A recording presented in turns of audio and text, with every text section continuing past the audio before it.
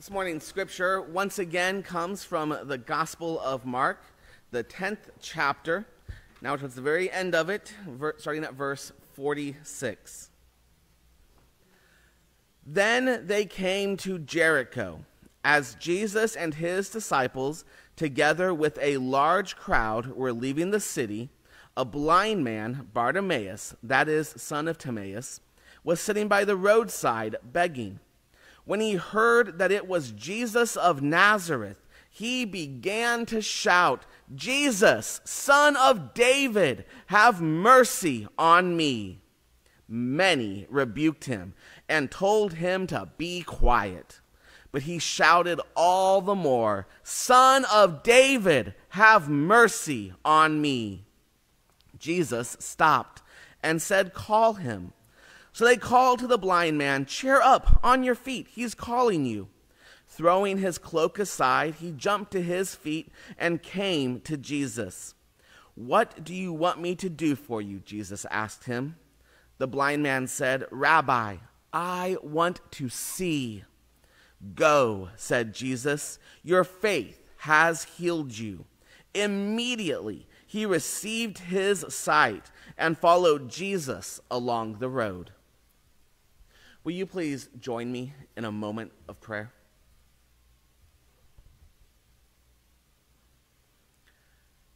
May the words of my mouth and the meditations of our hearts be acceptable in your sight, O Lord, our strength and our Redeemer.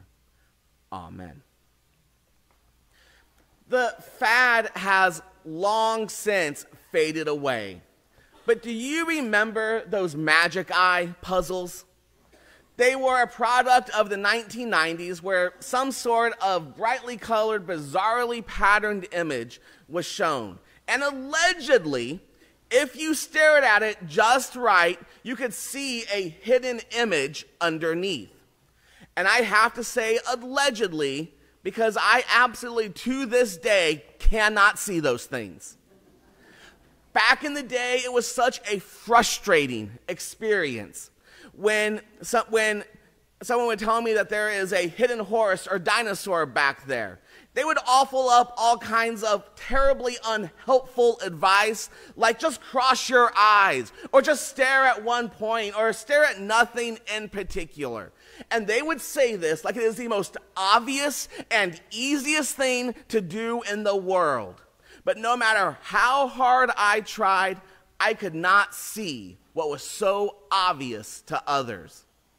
And you could tell me exactly what I'm looking for. Give me all of the instructions on how to see it, and I would stare at that picture until sunset, and there's no way I am ever seeing that hidden image.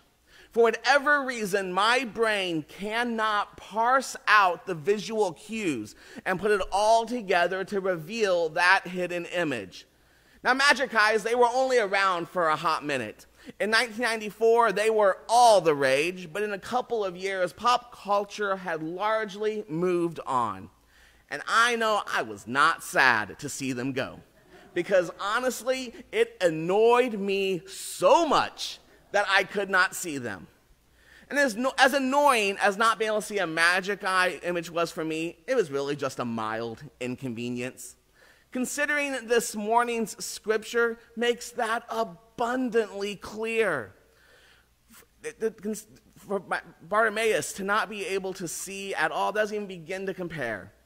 Bartimaeus knew that he was missing something important in his life, and he believed that Jesus could fix it.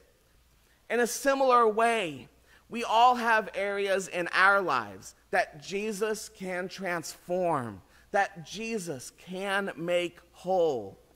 However, like me with those silly Magic Eye pictures, we may not be able to see what is right in front of us. So we can be encouraged by this morning's scripture, because if Jesus has the power to make the blind to see, then Jesus has the power to help us with our own shortcomings we might not be aware of. This means if Bartimaeus can be healed and made whole by faith, then so can we. In this morning's story, Bartimaeus asked Jesus for something that no one else can give him. Now, we don't know a lot about Bartimaeus. The Gospel of Matthew and Luke, they also contain a version of this story, but it's the Gospel of Mark that has the most details, including his name. We don't know if he was born blind, if he lost his sight in an accident, or if he suffered from a degenerative condition. We don't know any of the details of his life, but if he was reduced to begging on the side of the road, then we can figure out things were not going that well. We must realize Bartimaeus did not have an easy life. In the first century, there was very little work that a blind man would be allowed to do. And many in his community, they would have viewed his condition as a judgment from God due to sin. And we know this is the case because there's a different incident where Jesus heals a blind man in the Gospel of John, and that's what it's all about, who had sinned to make this man blind. So Bartimaeus would have been known to many, but he was likely ignored at best, constantly judged at worst. This means that he was likely resigned to a solitary life of begging. He had to scrap by on the begrudging kindness of strangers. Every day he had to hope that he would get enough so that he could go to sleep at the end of the day not feeling hungry. But if only he could see, then he could live a very different life. He would not be cut off and alone. He'd be able to work and support himself. He would be able to be a blessing for himself and to others. So of course, Bartimaeus wanted to see, so that when he heard that Jesus of Nazareth, the miracle worker, was passing by, he knew this was his chance. And we get a clue that Bartimaeus had more than just a passing familiarity with Jesus.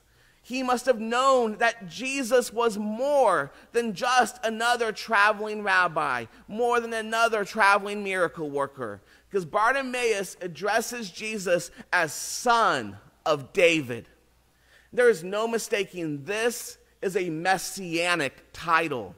It's a title that was reserved for the one chosen by God to usher in God's kingdom. So Bartimaeus was not just hedging his bets that this traveling rabbi could be the one who could heal him. He was declaring that he believed sight was possible because Jesus is God's chosen one. I think there are a few important lessons that we can learn from Bartimaeus. First, I think it is important to focus on what it is Bartimaeus first asked Jesus. Even though he probably wanted to see more than anything, even though sight would have vastly improved his life and fulfilled many of his wishes, Bartimaeus does not shout out, "Son of David, heal me." He says, "Son of David, have mercy on me." The concept of praying for mercy, that's not something we hear a lot about today, but perhaps we should. One of the oldest Christian prayers that dates back to pretty much the very beginning is Kyrie eleison, Lord, have mercy. To ask for mercy is an acknowledgement that we have nothing to give. Asking for mercy is asking for a special privilege from a position of weakness. To ask for mercy is a confession that we are not truly deserving, but we still greatly desire or we greatly need a special kindness given upon us. To ask for mercy is the somewhat audacious request to ask for a gift, specifically a gift given with no strings attached and an acknowledgement we cannot pay it back.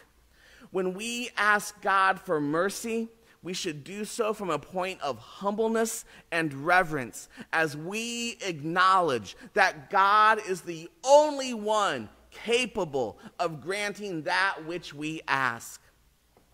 In an attempt to make faith more accessible, we sometimes make the error of oversimplifying things. And we often oversimplify the act of prayer down to, we can ask God for what we need, and because God loves us, God will give it to us. But there is a downside to simplifying prayer too much.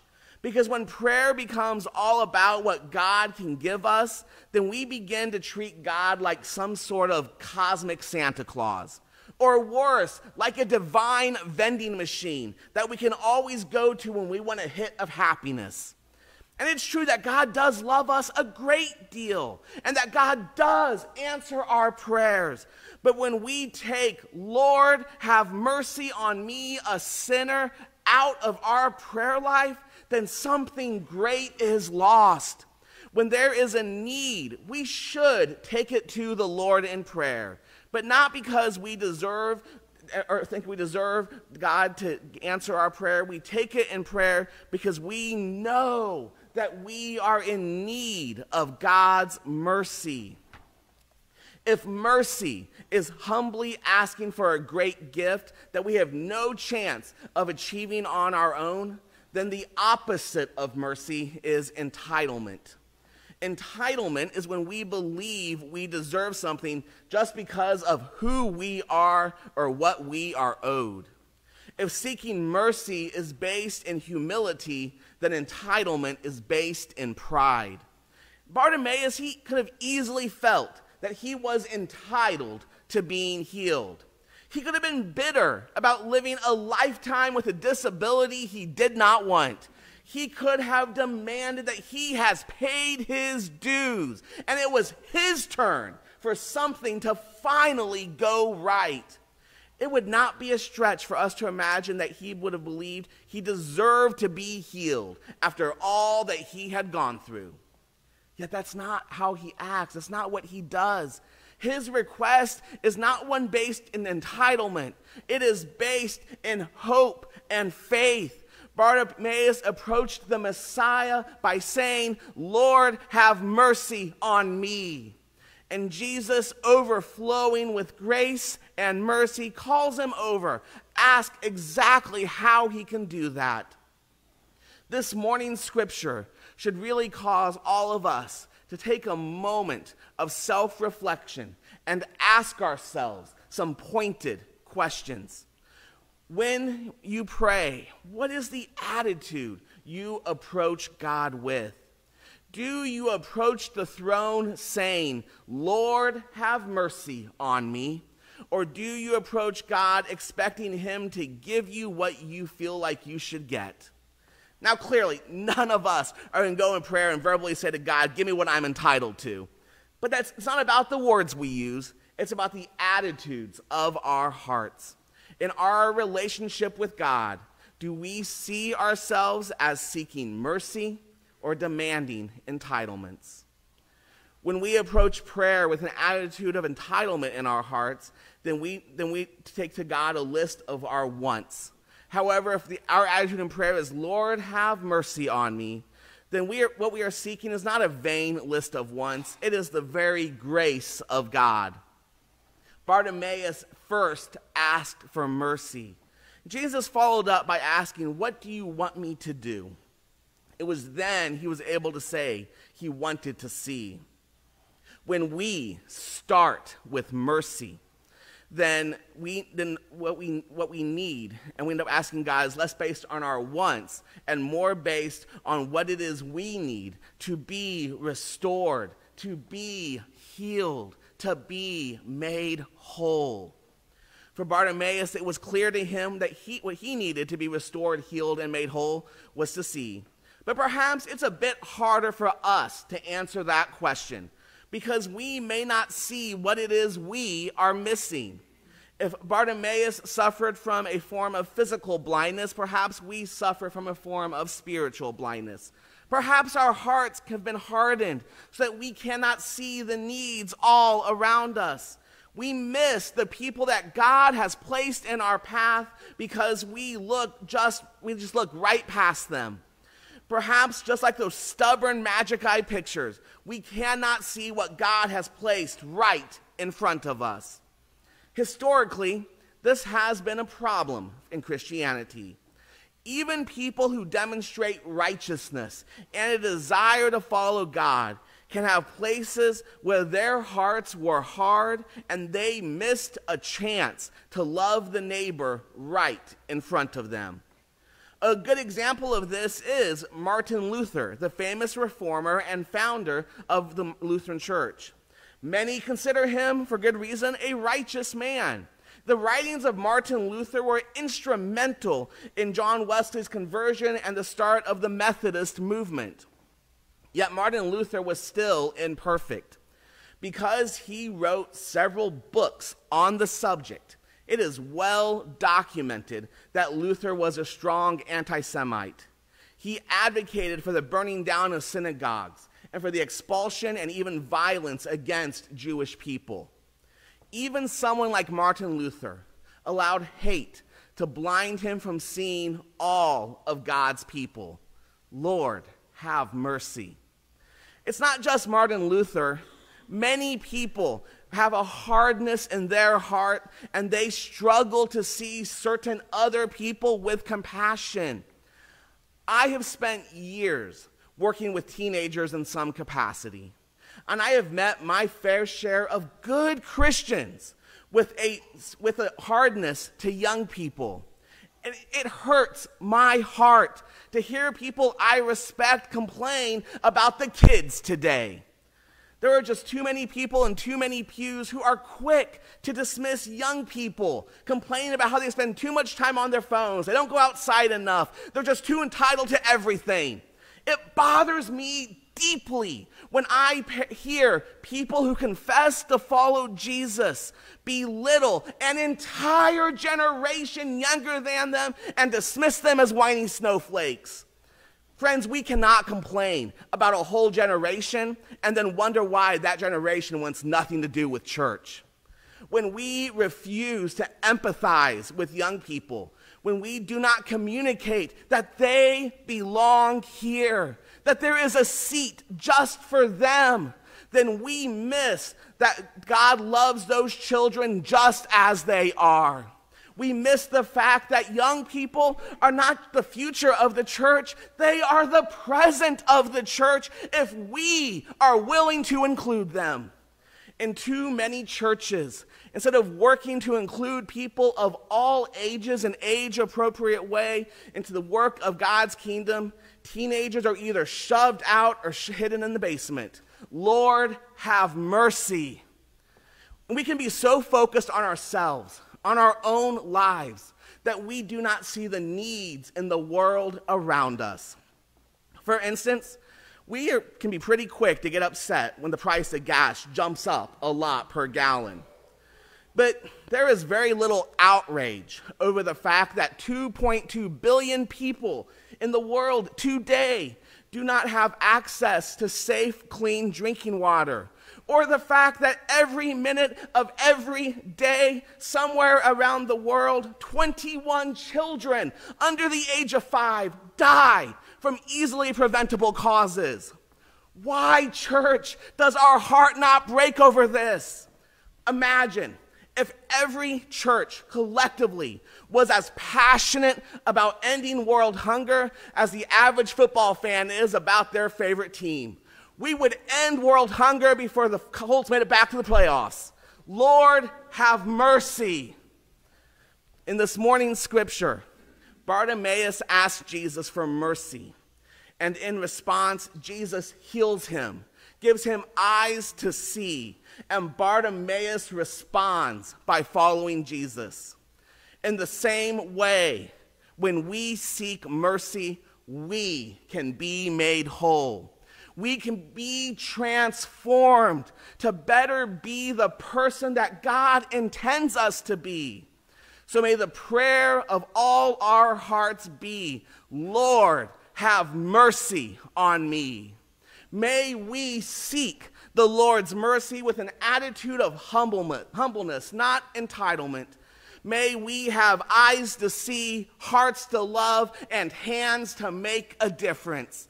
May we be a people who can testify to the almighty power, grace, and mercy of God by being able to proclaim, I once was blind, but now I see. The Lord had mercy on me.